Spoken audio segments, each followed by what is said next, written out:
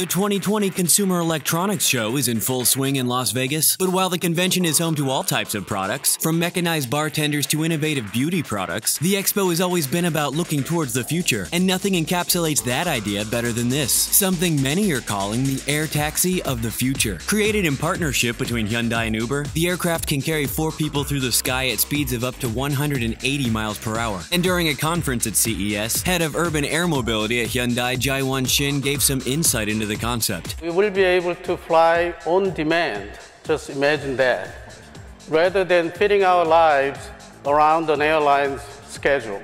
I would like to call this new era an era of liberation from gridlock and the democratization of flight. The SA-1, as it's called, has a range of up to 60 miles, and they hope to have it in the air and transporting passengers by 2028, joining Daimler and Toyota in the race to get airborne passenger vehicles into the sky.